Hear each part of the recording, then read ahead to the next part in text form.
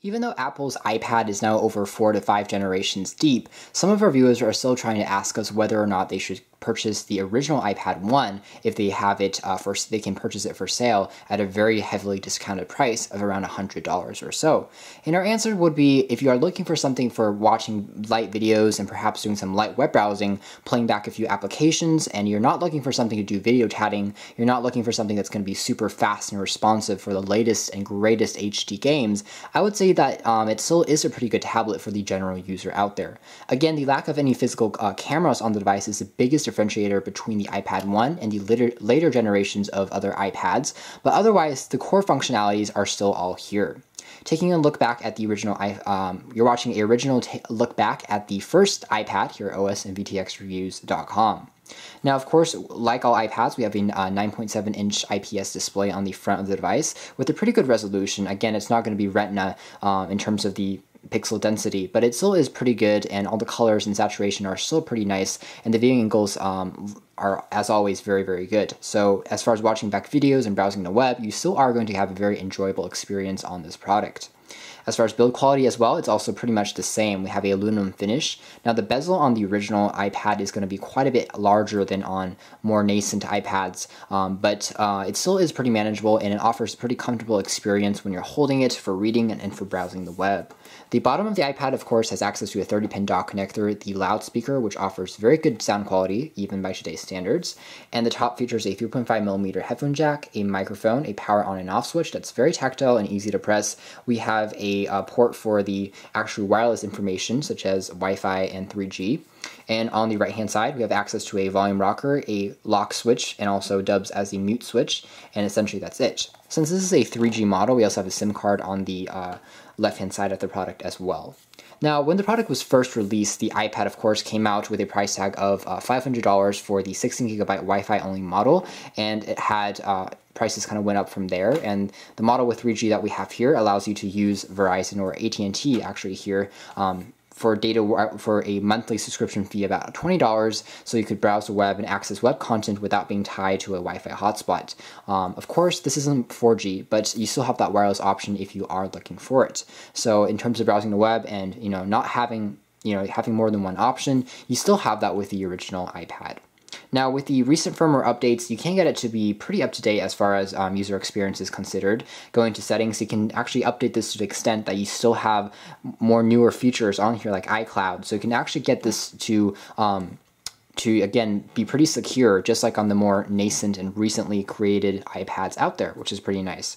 As far as the battery life is considered, it's also pretty good, especially if you get a one that's pretty new in condition. I would say go for it, because battery life is still very strong. Again, you get about 11 hours of video playback, which in today's standards, playing back YouTube videos on this thing can last about, I would say, 10 hours or so, but it's still very, very strong. So compared to any Android tablet out there, it beats it out of the water. So if you are looking for extremely long battery life for reading, for watching videos, this is a great direction to go, especially for the price tag. Again, $100 for the original iPad compared to some other cheaper $100 Android tablets, battery life is going to be a win on this product.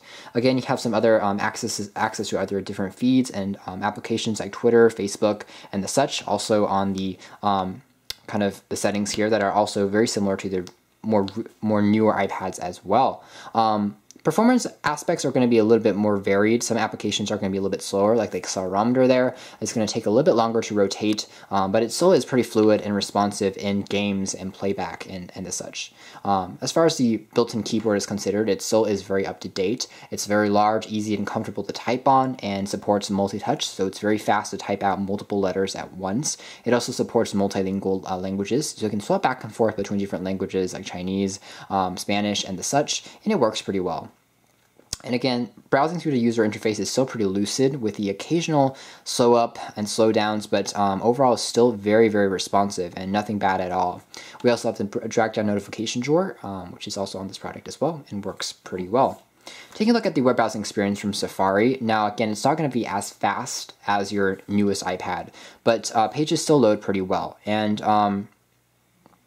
If you want to go to New York Times, for instance, it loads up pages pretty well over Google as the search client, surprisingly decently. Now, the original iPad only had 256 megabytes of RAM, so that definitely shows as you download more and more applications and browse more and more pages and multitask, the product itself will slow down. But for basic web browsing, it's actually going to work very, very well.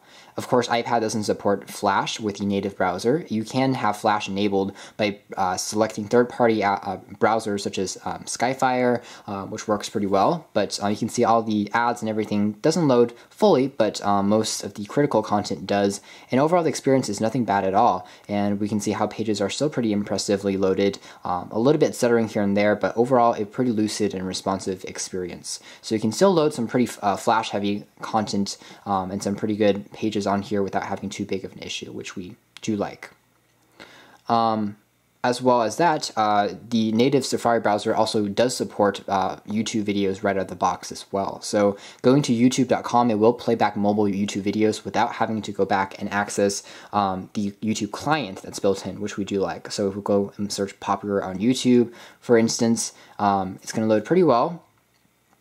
And let's press on this video here. You can see that's going to play back immediately on the screen, which is pretty nice. As far as playing back video content, it does so pretty well. The speaker here is still very powerful by today's standards, and for some reason, playing back videos are still pretty high resolution. I'm going to try and pause this video or try to get out of it. But you can see how playing back videos are still pretty good, and it still plays back your video content in 720p HD resolution. So it still is an HD experience as far as that is considered. Otherwise, again, you do have a built-in native YouTube client, which is a little bit better in terms of having faster speeds. You have high-speed scrubbing, which is very impressive and something that the other Android tablets and also on the same price tag range cannot offer.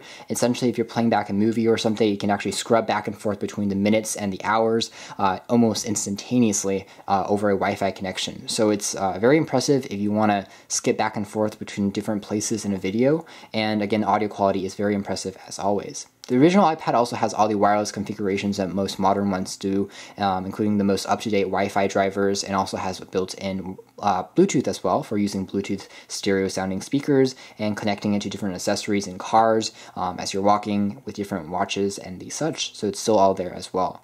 And overall, still a pretty impressive experience. The product does have a compass built in as well, so you can still use it for Google Maps, and you can still see Street View. You can do turn-by-turn directions as well, so it's pretty good in that department.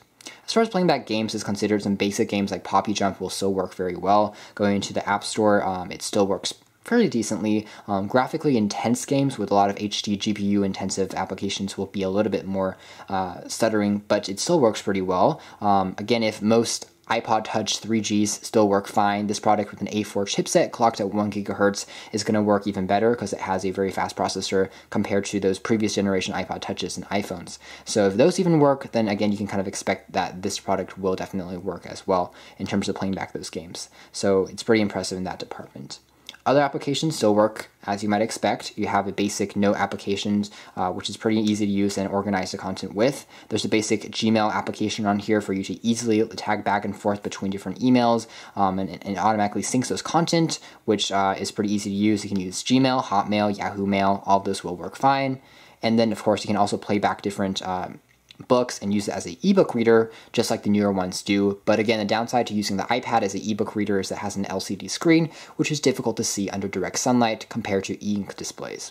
So overall, even in today's standards, I would say that the iPad 1 is still worth it if you're looking for a basic tablet with some web browsing functionalities, very, very good battery life, very good video experience for streaming video clients, but definitely don't get it if you're looking for, really powerful graphics for playing back the latest games or for video chatting. But otherwise, at $100, I would say that it still has kind of an edge over a Android device just because of the build quality, perhaps the brand name associated with it, but just basically the user experience overall is really not that bad at all, even in today's 2014-2015 standards. So thanks for watching this retro video look back review / is the iPad 1 still worth it by today's standards here at osvtxreviews.com and also our brother site at OS Tech News.